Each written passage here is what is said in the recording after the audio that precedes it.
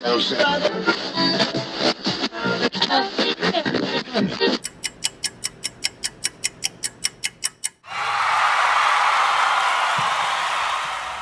what's up, people? Once again, it's your boy P. Ross back in the building. Mic check 1 2 1 2. Mic check 1 2 1 2. And right now, what I'm gonna be talking about is this William L.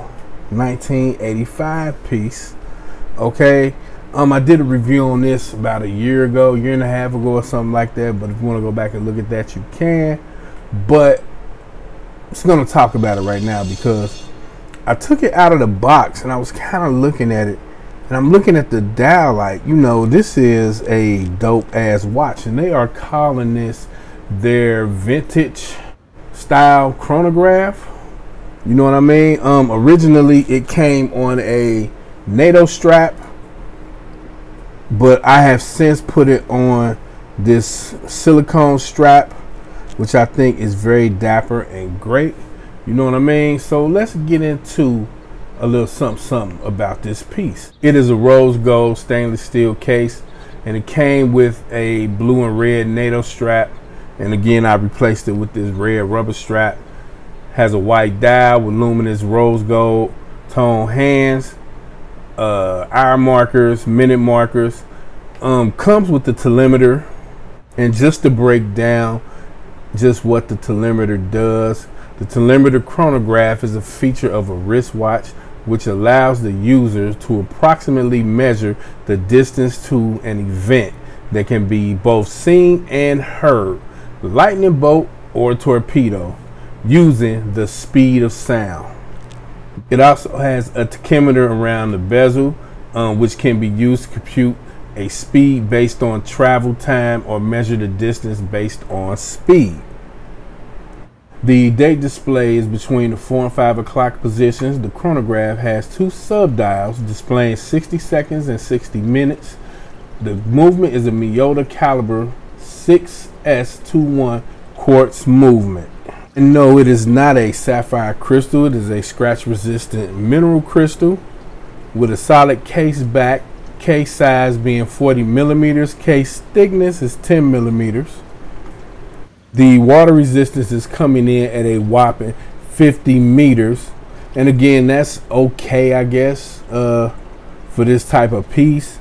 Because one, again, as I state in every video when I talk about water resistance, I don't plan on getting in the pool, a river, ocean, or pond, no way with any of my watches. So therefore, we are good. The most I'll ever get caught getting wet will be in the rain with a watch on. So that's it. Okay, so what do I think about this piece? I really love the vintage style, you know, that is coming in, especially with the telemeter and all that. You know what I mean? I saw a vintage long jeans that look similar to this, you know, and I can see where the inspiration came from for it. Although the crystal is not a sapphire crystal, it is a mineral crystal with anti-reflective coating. Okay, and you can also get this on what they're calling a brown buffalo strap off of their website. And I also see on their website that they have several different straps that you can actually choose from, I believe. And they actually look pretty nice. They look pretty nice. Me personally, I prefer the NATO or this rubber strap that I have it on right now.